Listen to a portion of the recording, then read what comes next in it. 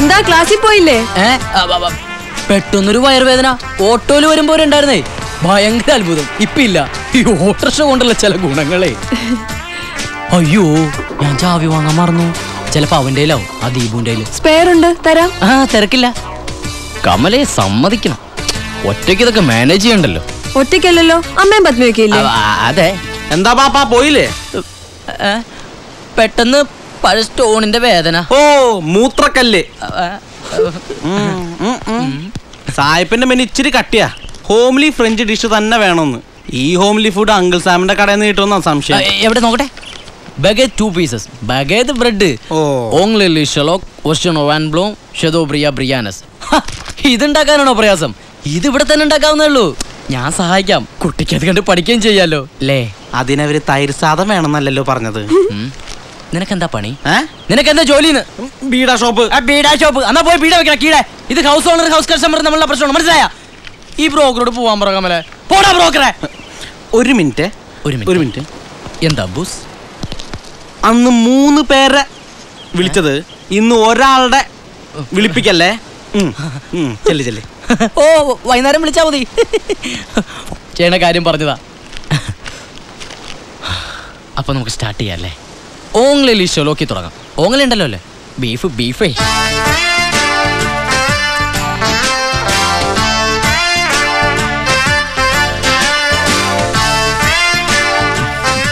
എനിക്ക് വയറുവേദന വന്നതും അത് പെട്ടെന്ന് മാറിയതും ഒക്കെ കമലയുടെ ഒരു ഭാഗ്യ. അല്ല, എനിക്കിങ്ങനെ കമലയെ സഹായിക്കാൻ പറ്റിയല്ലോ. ഞാൻ കല്യാണം കഴിക്കാൻ പോണ പെൺകുട്ടിക്ക് ഇതൊക്കെ അറിഞ്ഞിരിക്കണമെന്ന് എനിക്ക് വലിയ നിർബന്ധമൊന്നുമില്ല. കാരണം ഞാനുണ്ടല്ലോ. പഠിക്കായിരുന്നു കേട്ടോ. എന്തോ? അല്ല, ഇതൊക്കെ ഒന്ന് പഠിക്കായിരുന്നു എന്ന് പറയായിരുന്നു. പാചകം ഒരു കമലയല്ലേ കല? അല്ല, കലയല്ലേ കമലെ? അതെ. എന്താന്നറിയില്ല, ചെറുപ്പം മുതലേ എൻ്റെ ഒരു ടേസ്റ്റ് ഇതിനോടാ. പ്രത്യേകിച്ച് ഫ്രഞ്ച് ഫുഡിനോട് എനിക്കൊരു പ്രത്യേക കമ്പ. അപ്പോ ഇല്ലത്ത് ചെറുപ്പം മുതലേ ഫ്രഞ്ച് ഡിഷ് ആയിരുന്നു പതിവ് അല്ലേ? ഈ കമലയുടെ ഒരു ഫ്രഞ്ച് ഡിഷ്. അതെ, ഫ്രഞ്ച് ഡിഷ്.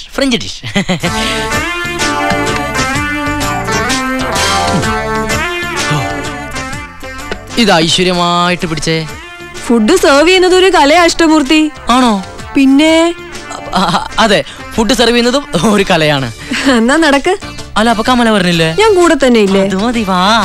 എല്ലാ കാര്യത്തിനും എന്റെ കൈ തന്നെ വരണമെന്നല്ല കമല.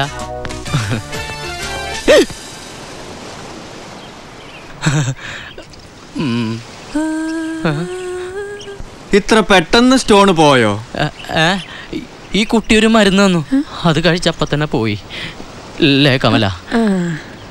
അപ്പൊ പിന്നെ സമയമുണ്ടല്ലോ, കുട്ടിയൊന്ന് സഹായിക്കാന്നും കരുതി. നമുക്കൊരു പ്രാക്ടിക്കലും ആവുമല്ലോ. നിങ്ങൾ എന്താ തിരിച്ചു പോന്നെ? ക്ലാസ്സില്ലേ? ചെന്ന് ഫുഡ് സെർവ് ചെയ്യ്. Duty first. കമല വേണ്ടേ?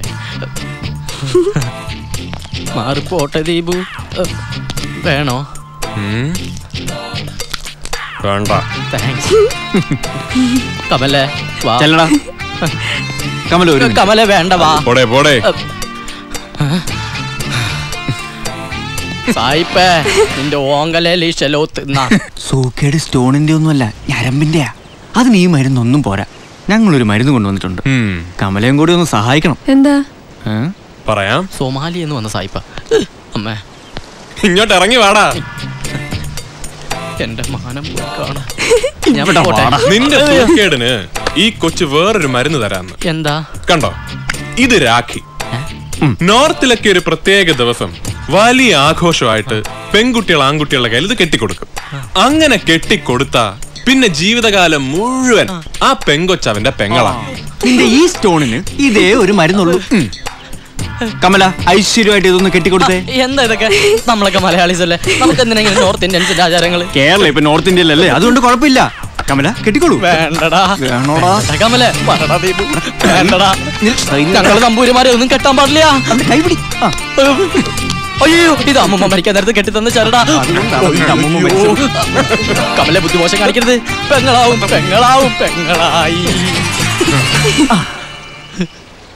ഇന്നു മുതൽ കമല നിന്റെ ബഹൻ, നീ കമലയുടെ ഭായ്, ഉത്തരവാദിത്വമുള്ള സഹോദരൻ. ഞാൻ നിന്റെ അളിയനും.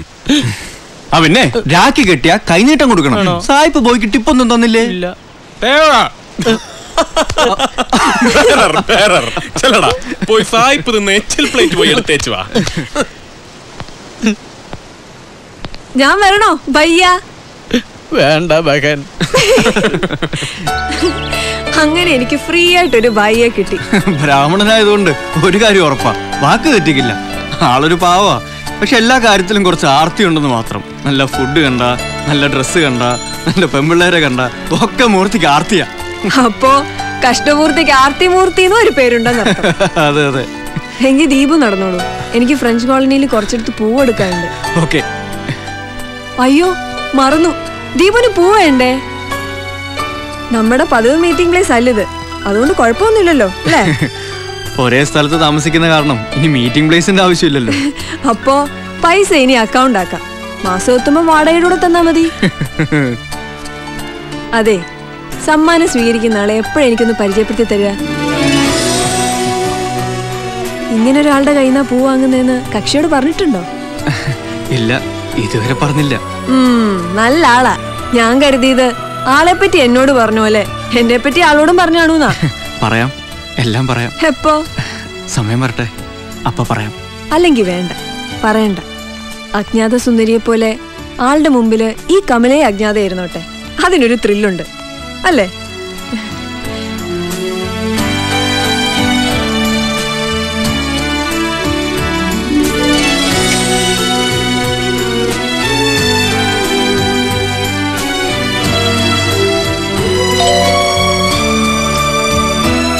Bonjour madame. Bonjour, merci.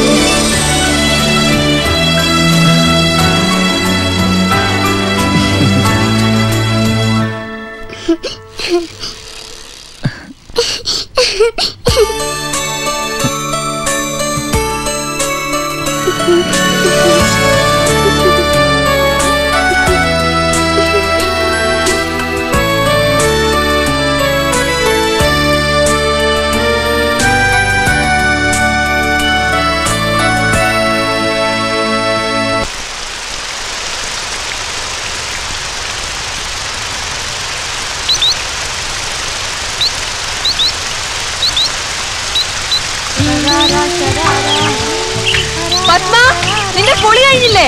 ഞാൻ തുടങ്ങിയിട്ടല്ലോ. കുളിക്കാൻ കയറി 2 മണിക്കൂറാ ജലപിശാശം. ഞാൻ വരണോ മോളെ?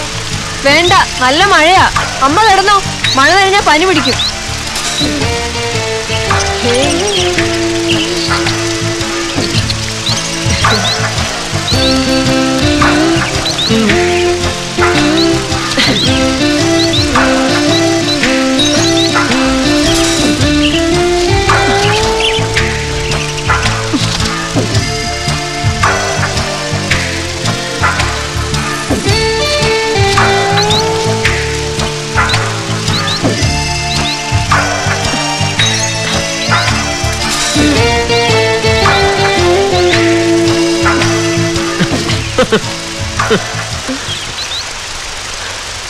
ഞാൻ ഹെൽപ്പ് ചെയ്യണോ?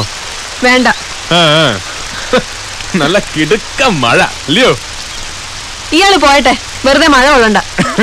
മഴ കൊള്ളാൻ എനിക്കിഷ്ടമാ. എങ്കി അങ്ങോട്ട് മാറി നിന്ന് കൊള്ള. എന്നാത്തിനാ ഇങ്ങനെ കഷ്ടപ്പെടുന്നേ? ഞാൻ സഹായിക്കാന്നേ. ഇപ്പൊ സുഖമായിട്ട് കൈ എത്തുകയല്ലേ, ഇനി എന്നാന്ന് വെച്ചാ ചെയ്തോ. വേഗം ചെയ്തോട്ടോ. അമ്മ കിടക്കുക, പത്മ കുളിക്കുക, അവന്മാരാണ് അകത്ത്, ആരും കാണാല. വേഗം വേഗം വേഗം. ഇങ്ങനെ ഒരുമിച്ച് മഴ കൊള്ളാം, നല്ല രസമല്ലയോ? അപ്പൊ പോട്ടെ.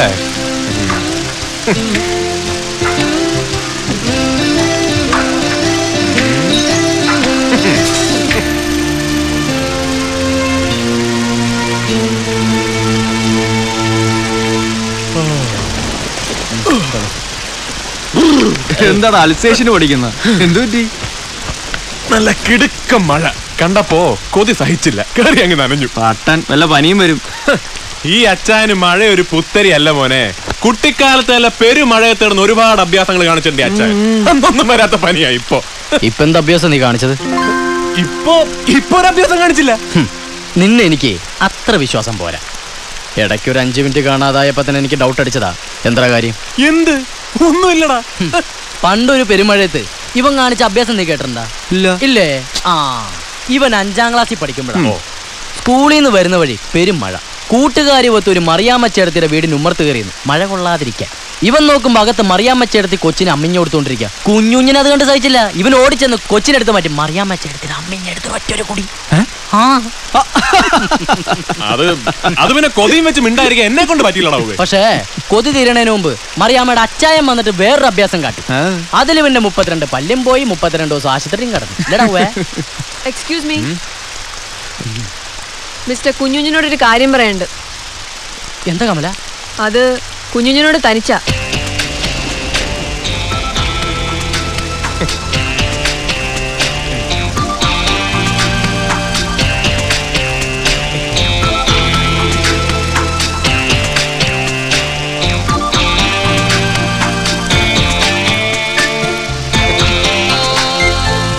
കുഞ്ഞുഞ്ഞച്ചാൻ എന്താന്നറിയില്ല.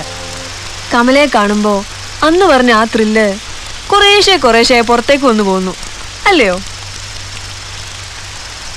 കുഞ്ഞുഞ്ഞച്ചായ? എന്താ അത്? കമലയും ആ പഞ്ചാബി പെണ്ണിന്റെ ലിസ്റ്റിൽ പെടുത്തിയോ അച്ചായൻ? അടുക്കളയിൽ ഇറച്ചി മുറിക്കുന്ന കത്തിയത്. ഇനി ആ ത്രില്ലും കൊണ്ട് കമലയോടൊക്കെ വന്നാ ഇതിയാണ് അച്ചായന്റെ പൊള്ളക്ക് ചുറ്റും.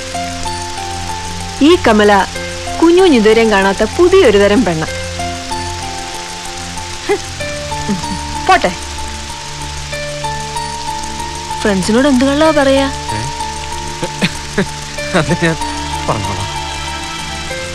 അപ്പൊ ഗുഡ് നൈറ്റ്.